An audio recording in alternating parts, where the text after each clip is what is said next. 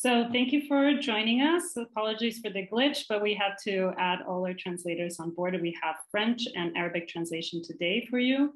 So thank you for joining Tadamon Talks. I'm Svetla Baeva. I'm the communications lead with UNDP Europe and Central Asia. And I'll be moderating this session today. So Tadamon Talks, if you're not aware, is a webinar series that explores alternative finance for civil society empowerment. In our past series, we've explored insights and learnings on crowdfunding. We've looked into good practices for civil society capacity building, and we've brought together prominent experts on alternative finance and crowdfunding platform leaders. So this is an initiative that is powered by the Tadamon platform. It's sponsored by the Islamic Solidarity Fund for Development, and it's managed by the Islamic Development Bank and implemented by the United Nations Development Program. So if you're new to the Tadamon platform, Tadamon is a cross-regional community platform for civil society empowerment. So it's great to have you all here. And probably you've been getting our newsletters in the past month. So today's talk is going to be about storytelling. And we're going to explore the elements of what makes a good story. And we're going to look at this, why it's important to have storytelling within more broadly, but of course, also within the context of crowdfunding, and why it's important and how to really craft that powerful narrative that we're looking for. So before we start, I'd like to give first the word to our wonderful partners at ISDB for some short welcoming remarks. So I'd like to welcome Ismail Mohammed. He's the program coordinator with ISDB. So over to you for a couple of words. Yeah, thanks, Svetla. First of all, I would like to thank everyone here, CSOs, the panelists, as well as other colleagues that joined us today on this webinar. Thanks for accepting this kind of invitation. Secondly, I won't go through much. Tadamon Talks is, as Svetla pointed out, is established by the Tadamon team to help strengthen, simplify, and coordinate the communication landscape for CSOs. In short, we make it easier, in fact, for CSOs to pitch their ideas, link with their target audience, and also build a compelling narrative story to mobilize resources and campaign on Tadamon platform. Our mission here is to empower you, to empower CSOs through attracting donors and also developing their talent to become sustainable. We make this happen. We are Tadamon team, and we are here to help you unlock your potential. That's all I have to say. Thanks. Back to you, Svetla.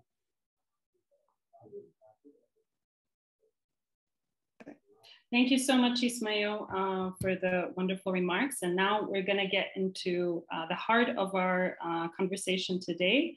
I'd like to welcome the key speakers in our Tadamon Talks today. This is first Zahra Abdihagi. She's a poet and the executive director at the Somali Storytellers. This is a multimedia communications community organization. They have a lot of experience in actually training civil society organizations in the art of the, digital storytelling, particularly within the context of crowdfunding, which of course is really important to us. And she's going to walk us through some of the key elements of what makes up a good story and give us some examples. And after that, we'll be joined by Sandra Vlasic. She's a wordsmith for systems innovation at UNDP. And she has a knack for, excuse me, she has a knack for copywriting and telling powerful stories. And she's going to share some key insights and a really wonderful story with us today of what storytelling can look like. So just to let you all know, for those who have joined us, we're currently recording this session and streaming it live on Facebook. So feel free to share it. And in the end, we're also going to have time for a Q&A session. But I would suggest that if you have questions that are popping up, feel free to drop them in the chat or in the Q&A box as our presenters present today. And then we'll gather kind of what's the most interesting of those and ask the two speakers today. So thank you for Zahra and Sandra for being with us today. And over to you, Zahra, who's going to kick us off in our webinar today.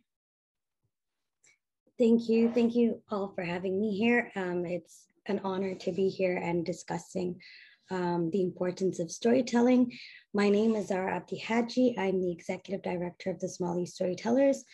So before I start my presentation, I would like to kind of start it off with a video to show you an insight of what we do, and then continue with the presentation. Thank you.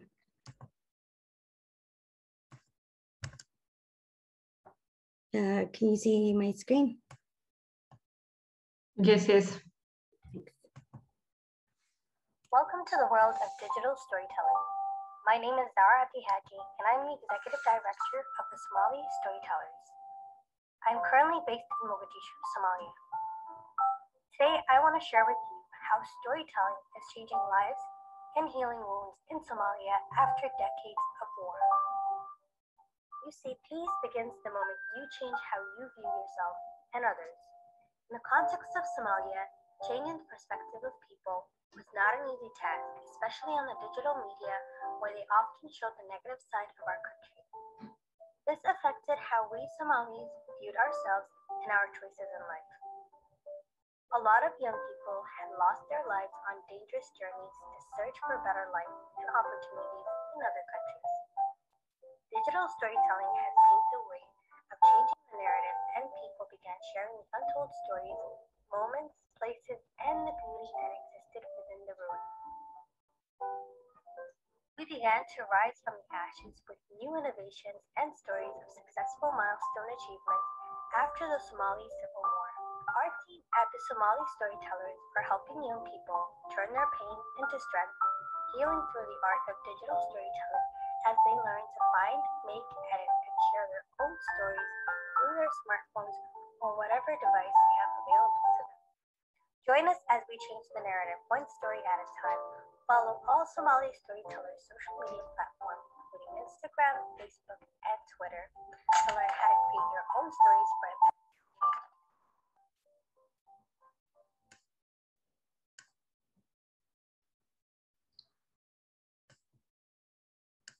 Okay, so thank you once again for having me. And I will begin now my presentation about storytelling. So first and foremost, with Somali Storytellers, we started back in 2020, and we were a group of Somali youth who came together to change the narrative, to conduct social awareness campaigns regarding social issues within Somalia and our communities at specific. So we use storytelling to kind of like help us address certain issues and use it as a tool in our daily lives to help us go forward as Somalia slowly regains peace. In our teams, we are based in Mogadishu, Hargeisa, Bosaso, Qardo, Karawe, which are different parts of Somalia. Sorry, let me do full screen here. So before I get into it, you know, when you start something, there's always a plan you have to have before time. So when you hear digital storytelling, normally people assume that it's easy to just take the camera and go to the field and record something. But before you do that, there's always more work that goes into actually making the story and then, you know, filming. So there's a lot of paperwork where you have to first find out, what do you want to tell? What stories do you want to share? And why do you want to share the story? What is the purpose behind the story? So once you have that figured out, and I'd like to talk this from a crowdfunding point of view, because recently we did a training with civil society organizations along with Tadamon, who invited us over to help with the storytelling aspect. And with the CSOs, we made sure that they focused on, first and foremost, what their what their purpose was. Why are they doing this? Why do they want to start this crowdfunding campaign? And how are they going to share that through their stories? So I'll walk you in a bit about how to actually form your story. And that's starting with first finding what story you want to share. And once you have that, we have a tool called the Story Canvas, which helps us map out our story. So once you are organized, it's much better to actually go to the field and shoot it instead of just grabbing the camera and not having something to put out and having a meaningful campaign. So you start with your purpose. What is it that you want to do, and your mission? What is it that you want to achieve? And again, why do you want to do this? So I call this the golden circle, and this circle helps you figure out and plan out. So why, how, and what do you want to change? Another focus is who's your audience, who is going to be watching this, because your audience plays an important part when you're doing a storytelling video, especially for crowdfunding. Who is going to fund your campaign? And whether it's an older audience, whether it's a younger audience, I feel like everybody can take part in funding your campaign, but you have to know who do you want to specifically target and what social media platforms are they using. There are so many platforms, and each platform is different from the other. So if you, for instance, want to do your campaign on YouTube, it would be a different approach, especially even like the quality of the video that you want to produce or the length at the time. There's also vertical videos, horizontal videos. And so you want to be more specific if you're doing Instagram, if you're doing Twitter. So you have to find out which platform your audience mainly is at. And the other thing is that you have to make sure you don't say too much, because then you'll say nothing, because people will not really be into your campaign if you're saying too much, because too much information sometimes is overwhelming. So you want to be very specific on what you want to campaign about, what you want to discuss. So also once you have your story that you want to share, and you know how, why, and what you're going to do, now there's the call to action. So what is it that you want your audience to do? So once you've done all of this, and then you have your call to action, whether it's the crowdfunding, now you want people to step in and help with what you guys are doing. You have to show them what you will be doing as a solution and as a way forward as well, because people love to see what's going to be the future of this initiative that you're doing. Because if it's like a one-time thing where it's like, hey, I'm going to be doing this and then that's it, it's going to be a little bit overwhelming, and maybe people may not participate. You have to think about people and places. Who do you want to be putting in this video? Who is going to be the face of your campaign? Who should be in that video? So that's another area to focus on. Also consider the elements of your story, the colors. Certain colors indicate peace, like green would be peace, blue would be more calming. So it takes a while. Colors also play a part and a role in translating what you are trying to portray. So this is what I really like to actually focus on, is the story structure. As you can see here, it indicates how the story will be starting. So the hook is the beginning, where you slowly start what you want to, your story basically just slowly starts in the beginning. And this is a display of how a person's emotion looks like when they're watching the video. And it's not to say that, you have to use this tactic as a way of, it's not a tactic, it's really about the cause that you're doing. People have to feel what you are, advocating for. So don't put too much information in the beginning, because that will also overwhelm someone, and maybe they may not show interest in taking part of it, or it may be too much. But just slowly start off, and then you get into the story, and then what is like currently happening. So as you see, like the story structure goes up a slope, and then once you reach like where what you are doing for this cause and what could be done, this is where you include your audience as in their participation, because people want to feel included. So that's important to focus on. You have to show them that they are also an important part of this initiative that you're carrying on. So it would be a more joint effort instead of just showing that it's just you doing this. It's like, hey, this is, we are all doing this. And we all want to make change. So, and then that kind of gives them the call to the action. What do you want the audience to do? Whether it's raising funds for your crowdfunding campaign, whether it's outreach on social media where you want more people to follow up with what you're doing, that's the opportunity for them to come in and step in. And then that is what helps your storytelling video become successful and reach a lot of people. So this would be very important to note and show them, like, even the vision for the future, so that they feel like they're included every step forward.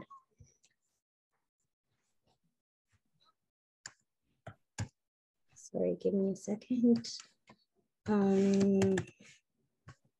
My screen is not moving.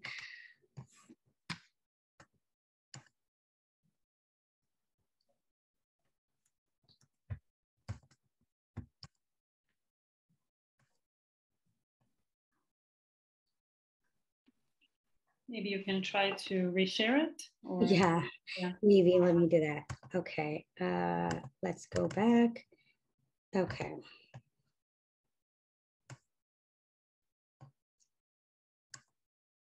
So these are the elements you need to make your story. As I said, let's just slowly go back. So first you find your story, you make your story, then you edit your story, which the editing phase is a bit more, it's not difficult, but it's for the time being, because we don't have much time, but there's different applications that we use for editing, which are free. And what we like to focus on is the fact that you shouldn't worry about what equipment that you're using. You can use your smartphone, which is one of the things that we focus on, is smartphone filmmaking, and you can share your story no matter what device you have, because at the end of the day, it's the story that matters. What you're trying to convey is what matters. It's not the device or the heavy, expensive equipment that matter. You can use anything to make your story. And just make sure that you have a good sound quality. Maybe even if you don't have a microphone, you can use your headphones. It's not important to have like an expensive microphone, smartphone, a good editing smartphone, whether it's your phone or your laptop. I think all these things are very accessible nowadays, which makes our job very easy as Somali storytellers to conduct awareness campaigns. And then this is just one of the campaigns that I would like to share that we have worked on. And I also would like to step in and also share with you civil society organizations that we've worked with that are currently conducting their campaigns as well. So I'll turn this video on, and this is a video we focused on to display the rights to education for girls. This is in the Somali language, but it also has Arabic subtitles for Arabic speakers. So let me just share that as well.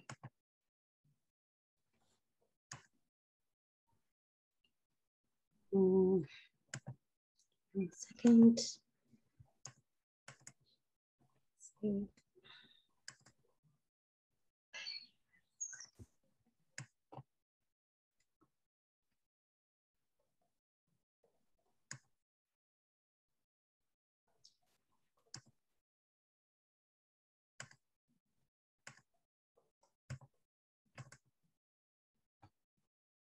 Okay, I hope you can see it.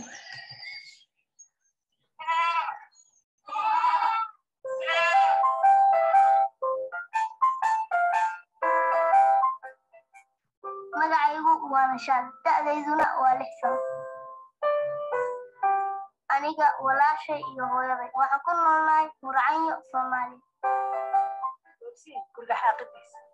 shaqo badan baa kuu tahay waxaan rabaa inaad gabdho fiican noqotaa aniga iyo walaashii najax waxaan la shaqeynaa hooyo waxaan ka caawinaa shaqada makhaayadda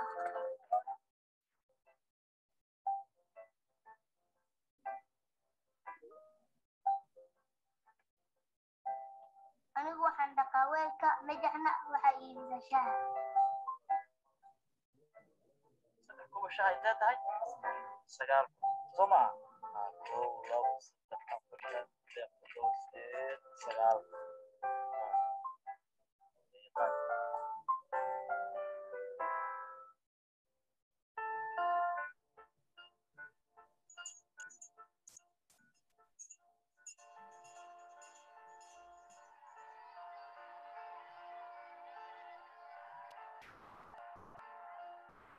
labadeen waxaan ka mid nahay malaayiin gabdhood oo aan nasiib u helin inay wax bartaan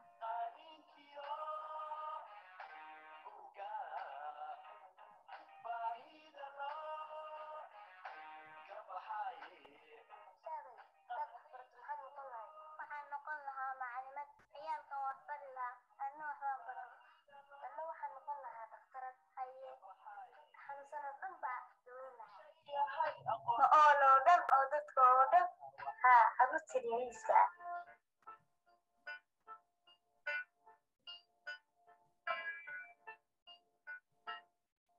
iyadaas inoogu rumowdo waxaan u baahan nahay inaan wax barano gabar kastoo nala mid ahay waxay xaq u leedahay inay wax barato mana mudno in waxbarashada loo diido sababtoo ah gabar wax baratay waa bulsho wax baratay bulsho wax baratay waa bulsho horumartay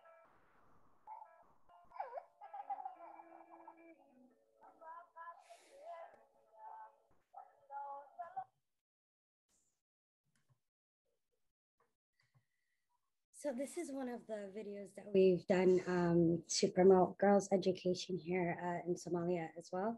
And we had a lot of fun doing that video. The most important thing is to,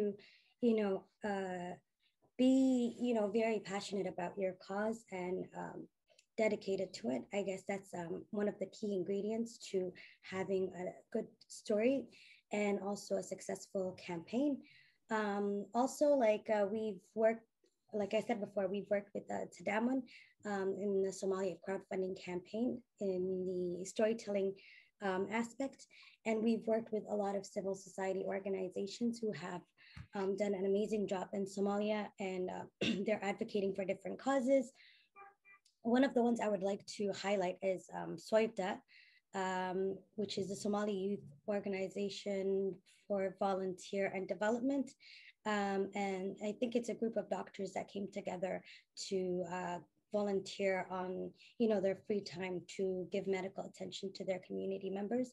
And their campaign focused around the area of helping street children recover from the streets, because they are very neglected and they don't receive medical attention. They don't have anything to eat or a place to stay. So their crowdfunding campaign was to advocate for those children and to, get funds to help them get off the streets and find the help that they need. So we've kind of crafted with them how to form their story, how their campaign would look like. And they already started their campaign. They've launched their campaign, although they are now starting to share these campaigns on social media. I currently don't have the link for their video. I would have linked it, but they are doing an awesome job as well.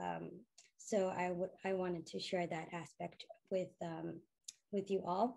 And so far, I feel like with any civil society organization, storytelling is a major equipment or a tool, a powerful tool at that to help your campaign go forward. It all depends on your technique. It doesn't depend on your device or your equipment, and you don't need money to do your campaign. You just need a phone and a good story. And I would like to turn this over back to Svetla, who is going to continue from here on. I'm done with my presentation, but yeah, create a better future using the power of community-driven storytelling. And also remember to follow us on Somali Storytellers social media platforms. I guess that's our call to action. If you are very interested in our work, you can find us on social media platforms. Thank you. Thank you so much, Sakra. I think you gave a nice overview of what a story includes, what are the different components. If you have any links to some of the stories that you mentioned, feel free to drop them in the chat. I think it would be interesting for some of the participants here, or even some of the videos that you shared about the Somali digital storytellers. So now I'd like to hand over the mic to Sandra, who's also going to share some insights, but mainly a wonderful story that has a very powerful narrative. Thank you, Svetla, and hello, good day to everybody. I'm really happy and thrilled to be here with 90 of you together from faraway places, and I will share with you a story about a tiny island in the Adriatic called Zlarin. Okay.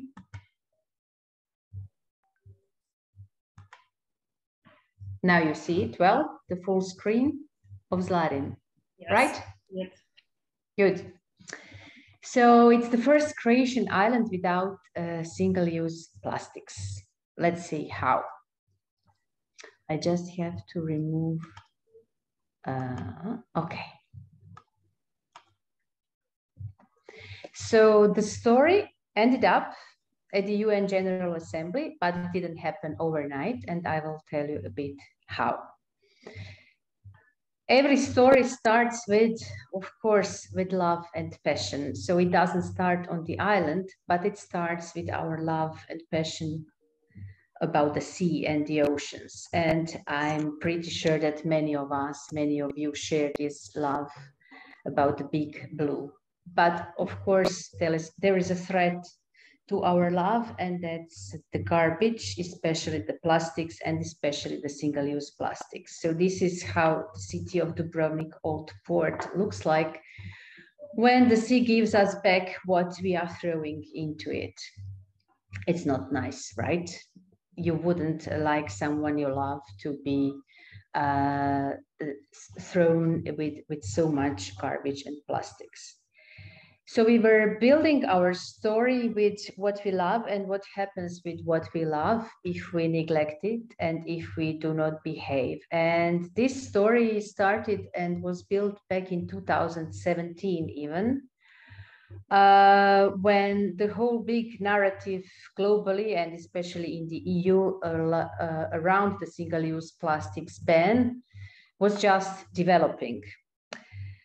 So we were dealing with the issue and with the problem. We were trying to understand it and to build a story around it and to see what we can do to find a solution. So in Croatia, we are very proud of our sea. We are very proud of being a touristic country, but even 20% of our BDP directly comes from tourism.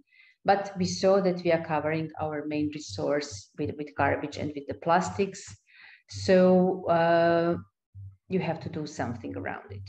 Also, along with the visual, with the photos and with sharing the issue and the problem, it's always good to refer to international organization and to some data. And at that time, it was the WWF report about the plastics in the Mediterranean, and they called it the plastic trap. And it's pretty similar, unfortunately, with all the other oceans and seas around the globe, and I'm pretty sure you know about it. So we have our love and passion to the sea, and we have a problem. What can we do? We at TerraHub, it's an NGO in Croatia that I helped in co-funding back in 2016. We decided to put together an initiative, and we called it Adriatic Plastic Challenge. Part of the initiative is something very obvious that we can do, and it's the cleanup. But it's end-of-pipe solution, and it's not always the best and the most efficient solution. You have to close the tap, not just to remove the flood, right? But still, there are cleanup actions on the shores, in the bays, or under the sea, and we connected with many local initiatives doing the cleanups. What else you can do, and Zahra's story was also about it, it's the education. The education is the real power. But there are various means of education. One we picked up in collaboration with many other organizations that you can see on the logos at the bottom, is the exhibition.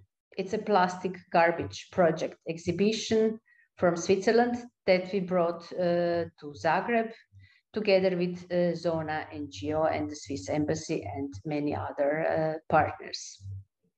And it was pretty educational exhibition with a big pile of plastics at the middle of the exhibition space, which represents this big truck of plastics that enters our seas every minute.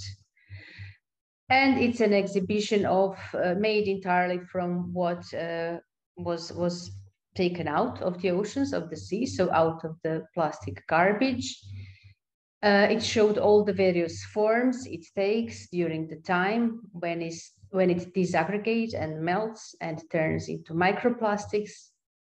It shows what it does to the sea life, to the birds and sea mammals, and all the marine world. And the exhibition is really striking. And everybody who visited it said, oh, I didn't know it's such a huge problem. It's horrible. We have to do something. Another way of powerful education is showing movies, films, documentaries. So we used a plastic ocean documentary and we showed it in several cinemas around the coast and also in Zagreb. Again, after the movie, you have a full room of silent people completely shocked with what they've seen. Some of them even feeling sick. And it's really also makes you, it's very powerful. It makes you willing to do something and to change it. And another powerful mean of education is going into the streets on the coastal cities and working with people, with children, especially children, because they like education and they bring home to their parents what they learned, and they make their parents to change habits as well. In the education, you use different kinds of simple and visual materials like small brochures throughout the day without plastic, on how you can make an island more sustainable, so little cookbook to a sustainable island. You always try to offer some alternatives. On the right is another single-use alternative that is not the best thing to do, because the real solution is into making things reusable and circular, and reusing old things to replace single-use plastics or single-use items as such. So on the left is a funny example, not funny, but the example I like, made of old curtains that we use to cover the windows. These are little bags to take to the grocery shop and to be able to weigh the vegetables and fruit. And then besides the education and the cleanups, what you can do, you can try to play. So we put together an innovation challenge, and we called everybody with a good idea on how to stop the flow of plastic waste in the Adriatic to apply to our challenge. We did it again together with many partners that you can see at the bottom. The key donor was the Volvo Adriatic company, and our expert partners for the challenge itself were Lean Startup Croatia and IBM, the design thinking team. So we got many good ideas. We selected the best 10 ideas. We invited them to the boot camp for 2 days in Zagreb. They were still working on their ideas to make them better. They pitched in front of the jury, and the winner was the Zlarin Island team. So this is where the Zlarin Island story starts. On the right are the 3 hearts and souls of the initiative, Anna, Ivana, and Natasha. And they were really in love and passionate about the tiny island of Zlarin, and passionate about the thing that they want to change the issue of an island being covered with plastics. So Zlarin is a tiny island. It has only a bit more than 200 inhabitants, but in the summer, there's tourism, and then the number of people on the island grows to 3 or 4 or 5,000. And each of them use plastic bags. So if they counted the amounts, and it's more than 170,000 plastic bags per year that are used on the island for a very short time, and then they remain forever, because we know plastic remains in nature forever, and eventually it goes down to the sea. So here is where the work starts. On Zlarin, first they put together a charter, the Povelja, Zlarin Charter, that was co-signed but by every important stakeholder in the value chain of the plastics on the island, the single-use plastics. So it was local shops, supermarkets, fast food, restaurants, pizza places, also the firefighters, but also what was the most important thing, the local tourism association and the local governance unit called the Mjesni Odbor. They were all behind the idea that they want to get rid of the single-use plastics of the island. They developed, you can see, a nice visual identity, Zlarin bez plastike, the logo, and they gathered all the stakeholders around the charter on the island. They were developing also many educational charts and material. You can see a big table put on the main place where you come off the boat on the island, saying that there is a problem with plastics and what do we want to do. And there were several of these kind of charts around the island at the very visible spots. They were developing tiny postcards, little brochures also that were given to the guests, tourists, but also to the domicile people. Some of them were even in French and English as well because of the tourists. They were organizing different cleanup actions, but also they were organizing meetings with local communities and discussing how they will implement the initiative of getting rid of plastics on the island. They were again working with children, many educational, many play-like events with kids about the problems in the sea and how to tackle them. And also the film festival during the summer, because movies and documentaries are also a very powerful way of educating and storytelling. And when you are the first island in the Adriatic to get rid of single-use plastics, the media get very interested. So they attracted very much attention from the media of all kinds. They were present in all kinds of digital media, press, on the platforms, on TVs. And the team, I remember the team was annoyed because they had to answer all the time on journalist queries, but this is very important thing to do, and never say no to journalists if they want to tell your story and to help you that your story flies. It also got out in some international media, so everybody heard about the first island in the Adriatic to get rid of plastics. And when you are the first, that's the story.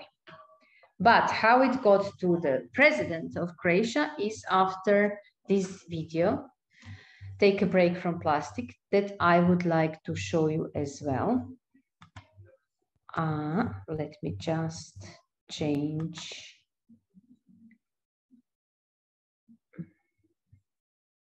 It's here.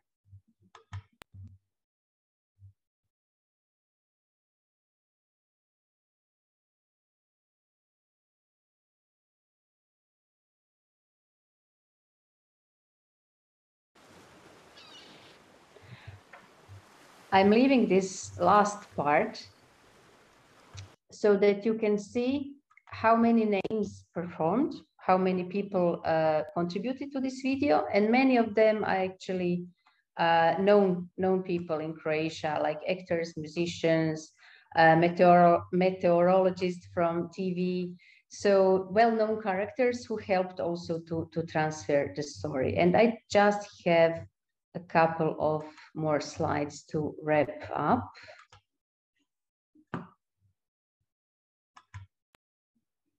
Just a second. So this video was actually the moment when the president of Croatia at that time, Kolinda Grabar-Kitarović, made a call and said, I can remember very well that it was Friday afternoon, so very unusual moment to answer the unknown number on the phone, but I answered, and it was like the president's office, and they said, we saw the video, take a break from plastic, we heard about the story of Zlarin, we like it very much, and the president wants to tell it at the General Assembly of the UN in September that year. So of course the project team was thrilled, and we prepared everything that was necessary for the president's office. And she really took the story to the General Assembly, and she basically pleaded the world that if a tiny island in Croatia can do it, then we can all do it, and we should stop littering our oceans and seas. And this was a big push for the Zlarin team as well. They were really happy that they were recognized, because it's not easy to do, no matter how the island is small, to do such a big switch into people's habits. So the story really got, I already told you, very, very much media attention. So it had in just 4 or 5 months, this first summer, almost 100 media hits, and the value of media space was 300,000 euro. And in another year, in another 10 months, it got 300 more media hits, and the marketing value of the space was 1.6 million euro. And the whole project was mainly based on really small grants, like up to 10,000 euro, but a lot of work, love, and passion of the Zlarin team, and the passion of all the people who love the sea and who want to get rid of plastic and to solve the problem. So the team today still works. The island is still active in its battle with plastics, with single-use plastics. It also goes to the other islands around, to Archipelago without plastics, with the city of Šibenik that is a place nearby, and many other organizations, as well as SMILO, the Sustainable Islands French organization, working with the island on some other sustainable ways of living. So basically the story never ends, but we can sum it up like what to do. So you build the story around love. You start from the problem. So what jeopardizes, what was the threat to your love? Put it in a wider context. Work on a mix of solutions, because it's never about just one thing. And it's about work, and a lot of work, and about telling all the time, what are you doing? So a lot of telling and showing. It's about being visual, using photos and videos and drawings. It's about including and engaging people you know and you don't know, about local people, and engaging them to tell their story, because they are genuinely interested into the solution. You have to be patient, you have to be persistent. So it's a result of a 2 or 3 years of building up the story. You have to celebrate the small wins, and also the big wins will come. So you will celebrate again, and you have to show and tell a lot. Thank you. This is the end of my presentation here. Thank you so much, Sandra.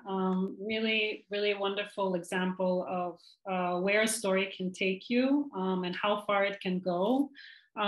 Because when done well, you'll be able to really attract partners, engage communities.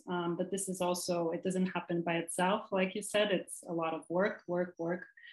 And there's some, so now we have a bit of time for some Q&A. So if there's some questions that are streaming in the Q&A chat box, And I'm going to post some of them. I also have a question for you, Sandra and Zahra. But for all of you listening in, if you have any questions, please feel free to drop them in the Q&A box, and we can read them out to the panelists. So one of our participants, Fatima, said, storytelling is super important when persuading people to change their thoughts, their behavior, their lifestyle, to adopt new behavior. How do you manage to reach this stage? Like, what is your takeaway from, especially like Sandra, your experience with this campaign? Like, what does it take to reach the stage of changing behaviors? And Zahra, also feel free to tune in afterwards. In our case, and it's mostly about the Zlarin local team, it means being there with people and showing them how they can change and being really persistent. And it's really extremely difficult. It's not easy. So you have to educate them, to show them why, to make them understand the why, and help them to find the way how. So on Zlarin Island, it was offering alternatives, offering ways how to do things differently, being persistent and being helpful and answering all the time the same questions, or being able to hear many criticism, but still being persistent and showing them when there is something good, celebrating it, because people like to be praised, same as the kids. And thank you so much, Sandra. Zahra, do you want to chime in? Or you can take another question.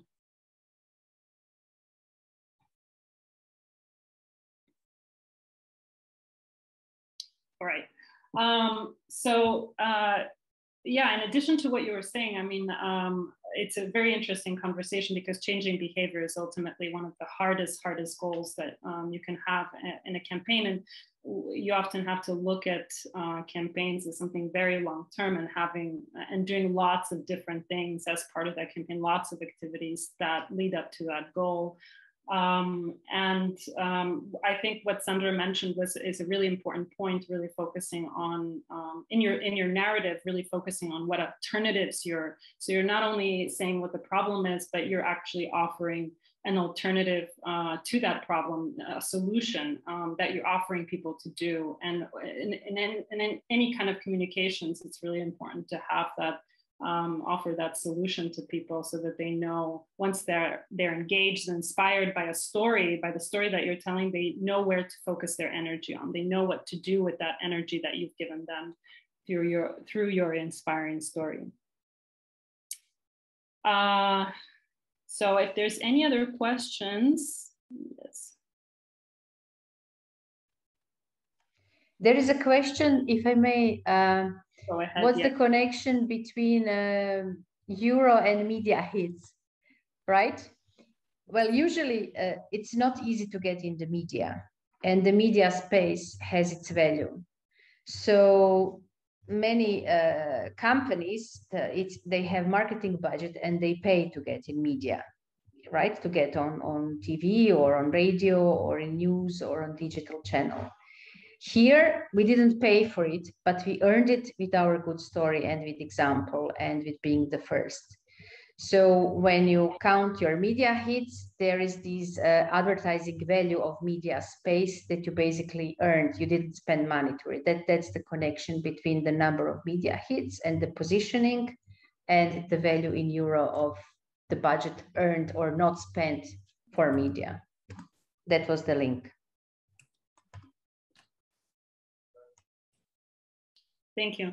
So in terms of storytelling, we have some participants that are asking, like, what are the types of digital media channels that they can be using to tell their stories? Maybe Zahra, you can take this over. Sure. Sorry, I had a little bit of technical problems. I'm not sure if you guys can see me, but it all depends on like your audience at the end of the day, who your target audience is. If you're targeting maybe international organizations that fund these initiatives, that can help you with your crowdfunding campaign or your storytelling campaign. They mostly the platforms we use to get those messages out, and maybe even like get to the audience that we want that can help us with this initiative. Mainly Twitter is the best place. And if you're looking for like a young audience to share your initiative and help your campaign go very well as well, Instagram is also another great platform to use.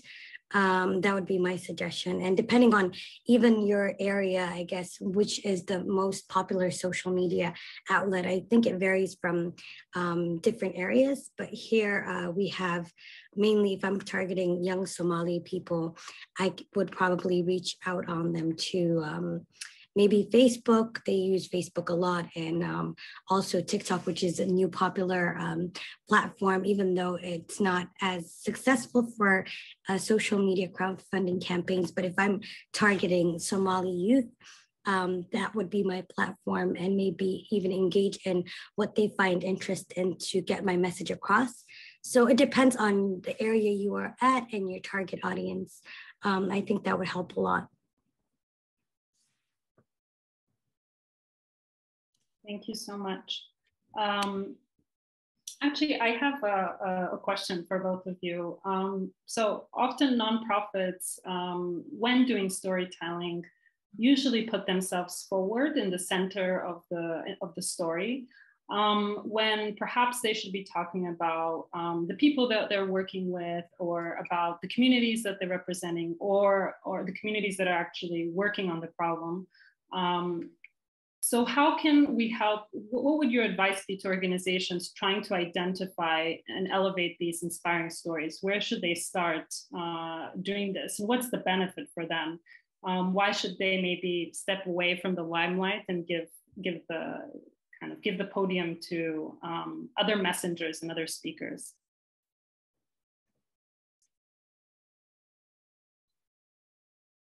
I think I'll let Sandra go first. Thank you. Yes, in a way, this is exactly what we did as Terra Hub. We were never in the front line. It was the local Zlarin people and Zlarin team. So the island was in focus because it's their story. And the NGOs are usually only helping, facilitating, boosting, pushing, trying to find the funding for the local team. And that's how we functioned here in our case, and this is what we usually do. We are never in the first side and the first row. It's the matter of ego as well, but I think like the real story is with real people in a real city, in a real place. So if it's not my personal story, I shouldn't be in the front line, but the people whom I'm helping to get their story out.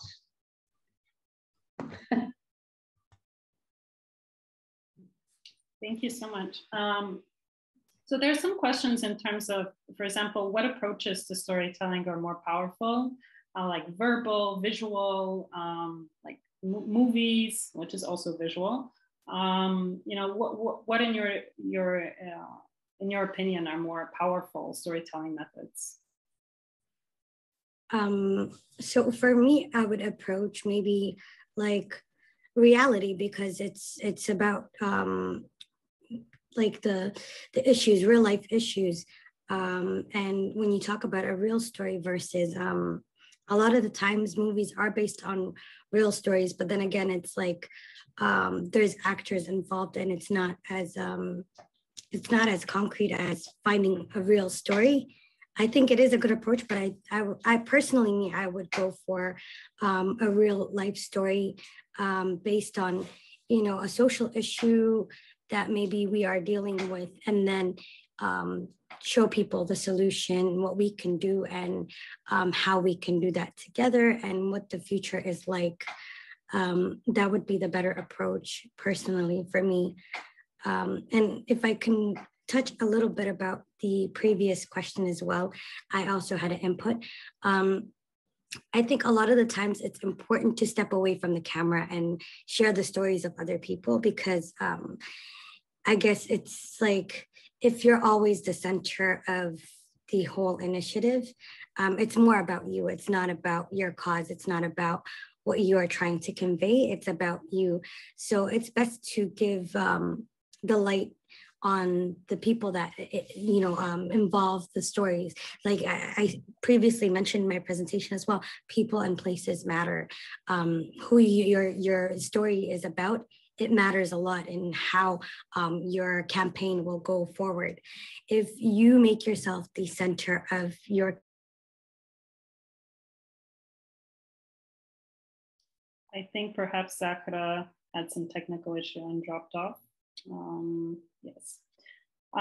Maybe just one last question about how to perhaps evaluate and monitor, how our stories are coming across. Yeah, maybe this is the last question that we'll be taking for today. What are some of the tools that we can use to evaluate whether our stories are having impact?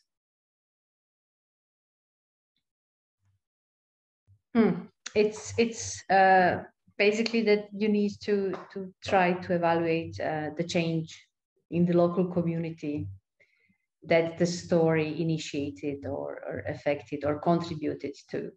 So it's always complex. It's not easy. It's not enough that you count how many times you got in media and how many media hits you have. That's one part. But the more important part is basically the field and the change in the community that you helped to happen. And there are all kinds of different measurements of social impact, environmental impact, economic impact, and the mix of the three. Yeah, definitely. I mean, for example, just looking at your story, the campaign, some things that could be thought of as impact or how more volunteers joining in our activities, or more initiatives being inspired from the local community. So, but this is longer term impact, and it's very hard sometimes to track, but it is important and is there. So thank you to Sandra and Zahra. We're just going to do, before we drop off today, we're going to do a group photo for Tadamon Talks. And I'd like to ask everyone who's joined us today and stayed with us until now to perhaps put on their cameras so that we can take a group photo in the next 1 minute. It's been really exciting. Some of you have, whoever can open up their cameras, that's great. Our team is going to take a photo now.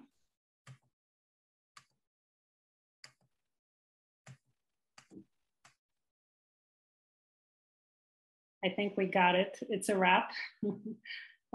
So thank you for everyone that's joined us. A lot of you also shared some of their experiences with storytelling in the chat, which was really interesting to see how you're using storytelling on some really difficult issues around child marriages and the different social programs that you're organizing. So thank you for sharing those. And just to let you know, so that our next Tadamon Talks will be in July, so next month. It's going to be on the topic of crowdfunding in Africa. So we'll be joined by a group of really wonderful experts, representatives of crowdfunding platforms in that region. And they're going to be telling us a little about how their platforms are working, some of the obstacles, some of the tips on how to launch better campaigns in the African region. Yes, so that's all from us. And of course, we'll be sending up a follow-up email with a kind of the overview for today's session and some of the links to the recording. So thank you everyone for joining, and see you next time. Next time. Bye-bye. Bye. Thank you for having us. Bye. Thanks. Bye-bye. Enjoy. Thanks. Thank you. Bye-bye. All right. Enjoy your day. All right. Bye-bye. See you later. Thank you so much, Ismail.